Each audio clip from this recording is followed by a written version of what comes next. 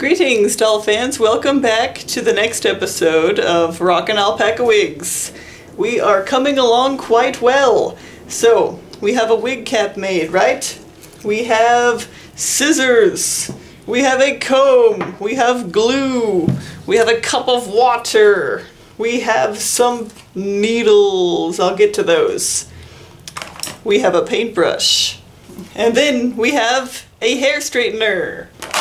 And we have some alpaca hair that we have washed and combed and picked the grass out of, and it should be ready to go. If you had been following along with my instructions, then this is what you should have. This is our alpaca hair dispenser. I recommend, yes, getting all of these items and then some, if you can think of anything else that might be useful. As for the needle is very important. We're going to be sewing it in. And you know what? I don't want that to discourage you if you don't know how to sew. I want you to just take my advice and do this because I think it's really cool and it really works for me. Of course, it may not work for everybody, but hey, who knows? Okay, so what I'm using is called the 1 second needle. This was an as seen on TV item that came on like 10 years ago or something like that. But I think I've seen needles just like these in the store as they have become standard. So just look very carefully. I'm going to zoom in on this. You'll see what it looks like. Can you see that? It's open on the side. It's got some sort of weird little pattern in here. I'm going to show you how to thread it. So you take your alpaca hair. And I recommend starting, here's your wig cap, start at the bottom, the back of the neck, basically. Bottom of the wig cap. Let's pretend like this is our longest strand that we have. This goes back to the last episode of this series in which I talk about using your longest alpaca hair for the back center of the wig cap. Right there. It's gonna make it hang longer. You'll be getting the most out of your length. So here we go. What you want to do is pinch some up, separate it, and after brushing and conditioning and everything, this should be fairly easy. You might get a little bit of tangle, but it happens. Pick some up, and I would say to pick out enough that it makes the width of a standard strand of sewing thread. So that's going to be pretty thin. And the thing about alpaca hair is that it's not uniform. It tapers out. You got long strands and short strands. It's kind of fluffy and light and kind of all over the place. So here we pinch it up like that and we cut it off with our scissors. Just like that. Just cut it right there at the base. As close to the base as you can get. And now we have this. And now what I would do is I slick it like off the top like that, and that gets rid of some of this little hair that obviously can't be used. It's way too short to do anything. So anyway, so next I would grab it right at the top. This is where we cut it. And maybe give it a little twist. That brings it all together, makes it a nice thread. Hold it like that. Let's drag it along the needle toward the back, and it catches right in the little groove. And then you just kind of pull it like that until you can see that it's hanging right at the inside of the eye. I will show an illustration of what this looks like, supersized. Here it is. And now we are left with this threaded needle. And leave it threaded just like this with this much hanging off. Now, once again, if you can't sew, that doesn't matter. I want you to try this anyway. This is a great thing. I really love this, actually. Go right into the outside of the wig cap. Right out here. We're going to go in, pull it through, look to the bottom side. That's the inside, actually. And then go back in right next to where you came out. It's going to look like that. And now we're on the outside again. We pull it through. And now I would grab this side of the hair with my thumb just to hold it steady. so I can pull the hair off the needle. And then I give this long one a tug, and then we leave it like that. When we thread the needle, it creates a little fold in the hair. And that's where I like to let my hair settle in the wig cap, right where I've folded it. And then there we are. And now I'm going to show you once again on the actual wig cap. This is as if we're just starting out. Here we go. This I'm not demonstrating on the actual wig that I'm making. This is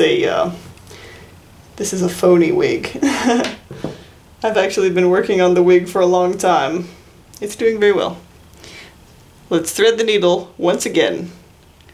It's as simple as that. No pushing through an eye. It's just, you just drag it right along. And there it is, it's threaded. And then here's your wig cap. And then this is the back of the neck. Alright, and then we go into the wig cap. Just pick a hole, any hole. I would just pick center back, especially if I'm using my longest hair. So stick it right in there. It creates a very nice sewable surface. Here's the inside.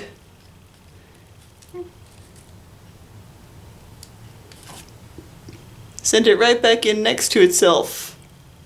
So grab the hair with your thumb, pull the needle, and that's what we have. Now let's pull the long strand so that it settles in the fold that we created. And there you have it. That is our first hair sewn into a wig cap. And as I was saying, this wig cap makes a very nice sewable surface because it's a bunch of layered net.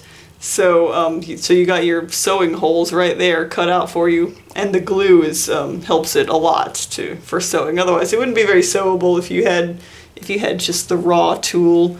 It's much better that the tool is layered and it's got glue, and it stays in there pretty well. It's not like it's pretty loose. It's not perfect.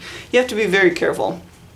This is not a hard job, it's just a little bit of an awkward job, and it will get even more awkward when you get back here to the crown, because I always like to look inside and it's just hard to maneuver this thing around. I like to leave this, I don't cut off this excess yet. I like to grab it and let that be my handhold.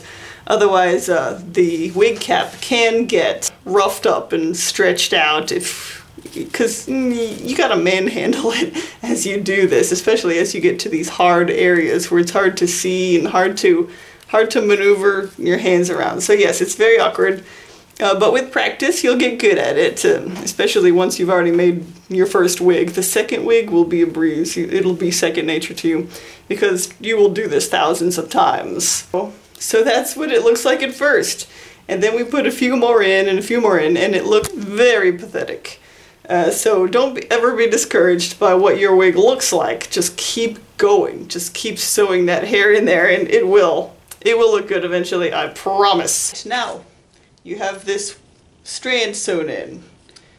Now what you're going to do is I want you to sew in a few more until you have a nice little surface area, maybe about 1 centimeter wide in each direction. Just get yourself a nice collection of hair sewn in, and don't do too much because it'll get hard to handle and the hair will start falling out. So before you get to that point where it gets hard to handle, you're going to glue it. And use some white glue. I'm just using regular old Mod Podge and matte. Have yourself a little paintbrush like this one. Dip it in the glue. I'm just going to fake this. And then you're just going to just brush it on right there on the inside where you've sewn in a little patch of hair. And then you just let it dry for 10 or 15 minutes, and then you can come back and continue sewing in more hair. Here's what I have now. Ta-da! As you can see, after a while, I start ponytailing it just to keep it in line, otherwise it gets kind of hard. There's a lot of hair there and I don't want to mess it up, and it gets in my way, so and it keeps it much neater to just ponytail it. And as you can see, since I put in my ponytail, I've sewn in a lot more hair. After a while, I drew a pattern on my wig cap to decide where I wanted this hair to go. And then for this top section and these side sections, I'm going to switch to my shorter, paler hair and some white hair thrown in here and there. So So I've done this. This is done up until this point when I'm pretty much done using hair like this. It will look very chaotic like this. But as you continue, you're going to want to stop and you're going to want to brush it and you're going to want to iron it with the little hair flattening iron. So that's what I'm going to show you right now. So now it's time to take the ponytail out from last time. I want you to see the contrast. See, this ponytail hair is neat and beautiful underneath. It is a little bit stringy on the underside because I over-oiled it on my first brush. So as you go along, you pause, you brush it, you iron it, and then it just starts looking beautiful. And you will love it, you'll be very excited to finish. Now what I have on this comb is mineral oil. You probably can't see it, but there's oil on the comb. Yes, there is. And of course a lot of people are going to be concerned. Is the oil going to harm the doll? And I would say no. I've had a doll who's been wearing one of these wigs for a whole year now, and he's fine. There's no staining, there's no oil, dirt mess on the resin. He's fine. The point in putting it on the comb is that it keeps the oil to a minimum that's going onto the hair. It is possible to over-oil. And if you really do over-oil it, if it looks wet and the wetness doesn't seem to go away, then it might be a good idea to put it back in a hair shampoo bath and just wash it up a little. So this is how we comb. Just be very gentle. Just kind of start at the top. Let the comb lay alongside it and put some of that oil down on it. Don't force it through. This is what I do. I comb until it hits a resistance and then I pull out. So just like that, flip it down when it hits resistance. Another thing I like to do, here's what I like to do actually. I like to lay it alongside my arm. That gives it a nice surface to lay across. It might be a little chaotic, you might have a little hair falling out, but that's alright, don't be worried about that. You want the bad hair to fall out. It might break a little bit too, but don't you worry. And then see how my new hair, that was messy and chaotic, is starting to blend in with my old hair, which has already been oiled and brushed a few times. And all of a sudden, it all looks like it belongs together. See the contrast. And I have been paying close attention to the color of the fibers I've been using. I used dark underneath and then I saved my lighter hair for the top so that I get a little bit of a ombre appearance.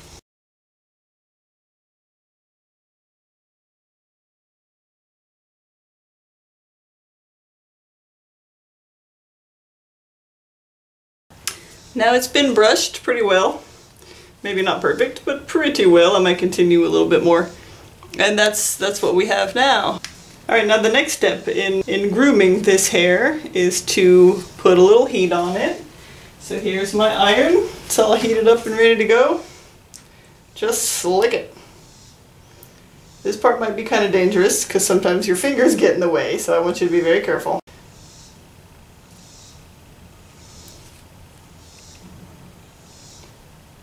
As you can see, I graze the top where it's attached with the iron without squeezing it, just to make it lay down.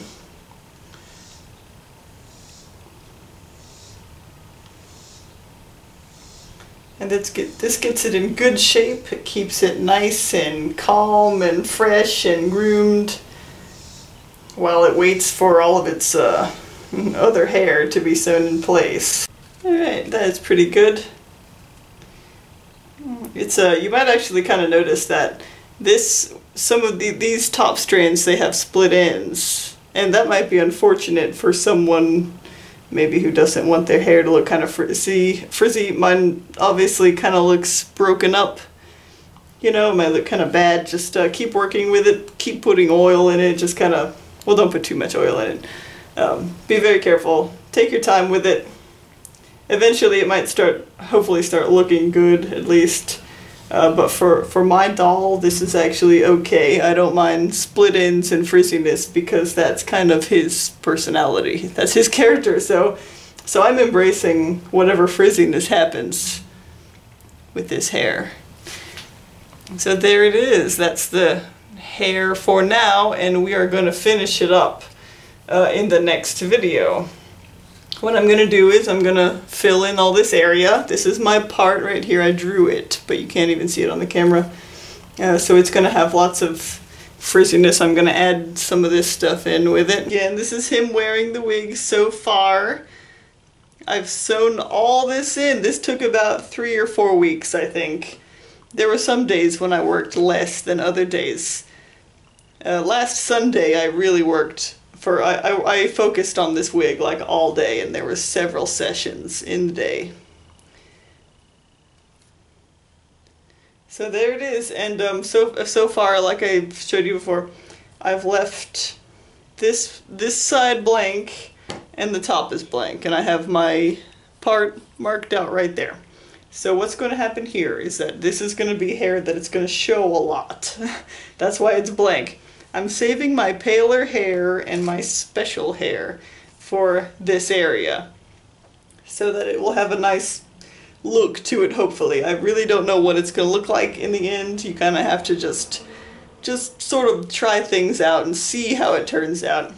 You might become an expert after a few tries, and then you'll really know how it will turn out when you plan something out, but I'm still in that stage where I really don't know what it's going to look like. I'm still trying out things, trying out different kinds of hair, seeing what I can come up with. And I don't know what he's going to look like, but I'm pretty confident that I'll like it, no matter what, whatever it is. And if I don't like it, then I'll probably cut the hair off that I don't like and then replace it with hair I do like. So there's always an out. If you don't like what you've done, you can always just sort of change your mind a little bit. It's okay to cut some off and replace it. I will get started picking some different colors or something. I have paler alpaca hair that I will also use, aside from this Lincoln long wool right here. And I will get back to you in the next video with what I've done, what I do here, and then we will finish it up and make it nice and complete. Okay, I just want to show you my wig progress now. This is what's going on. We have one little bald spot right here, and on the sides we've come to the edge of the thread. Now what I plan to do is actually go beyond the thread a little bit because I want to hide it. Because obviously it sticks out and I don't like the way it looks, so we're just going to cover it up and then just add some more hair there, and it's just kind of it's just filling in from here. I also want you to know that in this area, I'm going to try to make the hair as thick as possible. This is where the part will definitely be seen really well. And if the hair isn't thick enough, then we'll see straight down to the wig cap and it might look ugly. So in order for it to look nice and full, like real hair, you just got to add as much as possible, and you might have to keep on going back and putting more in. That's what I had to do for my blue wig. In order to get those nice like cowlicks hanging off the front, you need to add more hair to the front. Oftentimes when working here, it's going to take a lot of stress. It's going to be manhandled a lot, and the wig cap might crack right here. That's not a big deal. It's real easy to fix, and I'll show you how. Even if mine doesn't crack, I'll still try to show you how. So I'm just going to do a few rounds just so you can watch me do it some more. Just grab your hair. I'm using my palest ones right now. I got one that's kind of almost brown and one that's white, but they're both very pale. And I kind of use both of them just because I don't have a whole lot of white. I'm kind of mixing them together so that it looks nice and pale, but I don't have to like run out of white in one area and then not have enough to follow through with the rest of the wig.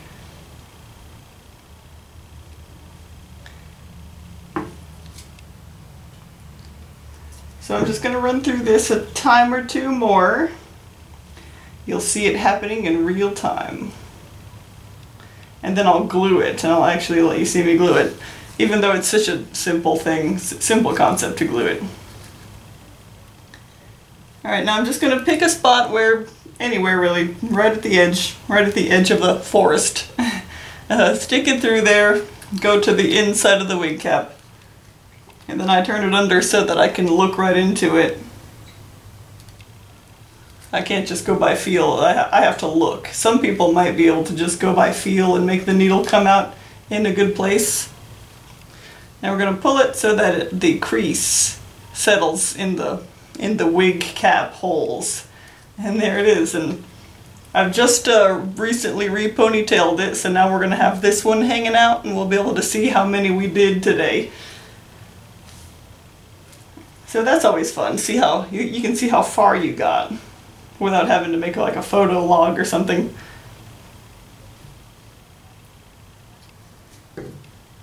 I started this wig in early July, I think, and it is now August 10th. As you can see, I'm still working on the wig. It is a very long process, but you just have to devote yourself to it and just make it part of your routine every day. Just do at least one session of hair sewing and gluing. And eventually you'll get there, I promise. You just have to be a person who's determined and disciplined and just keep working, and yes, it will come together, it will be a wig. And I think you'll be very pleased with the results. I think it's very, very well worth it to do this. Even if you don't like the process. See, I like to pass the time this way. I think it's fun to just sit here and sew. So, and also I think this is a really great way to really customize your doll and really personalize it. I feel like when doing this, we're not just making a doll, we're making a little person. After making like my first alpaca wig, I feel like it is no longer enough to just go buy a synthetic wig. Now sometimes I do. I did it for my latest doll because he just looked so good in Lyska's wig that I bought him an identical one. But that doesn't mean I won't eventually go and make him his own alpaca wig or angora wig or something. This is the most satisfying way to customize a doll, in my opinion, is to just make everything.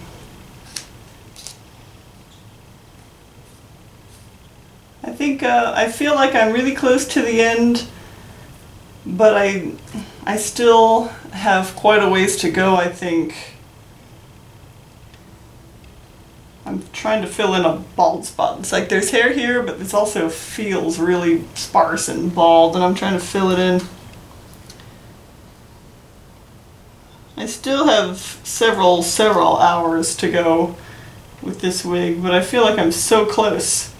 So I'm getting really determined to just keep working on it. I'm very anxious to finish this project so I can start another project. There is always a project in my house. So here it is. I've done it several times. I don't know, 4 or 5 times. And I'm going to call it a day now. Let's go ahead and glue it now. I've just got my paintbrush and my glue. I'm dipping it in, just getting a little bit.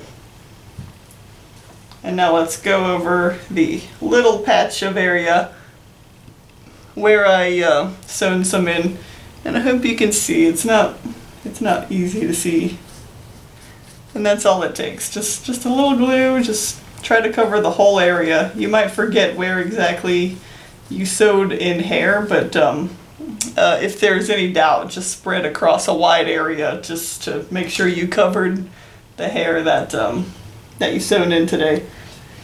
And that's the wig so far. I just have a little bit of stuff hanging out right there. You can see that it does take a while, but just keep at it. Just make it just part of your day to just keep going back and putting a few in, you know, then go do something else and come back, put a few more in, and after a while you'll have a wig. I mean, look how far I got. It's only been a month.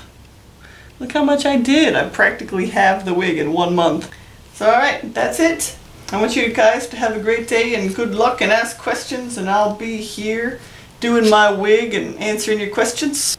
I'll talk to you later. Who stole my sandwich?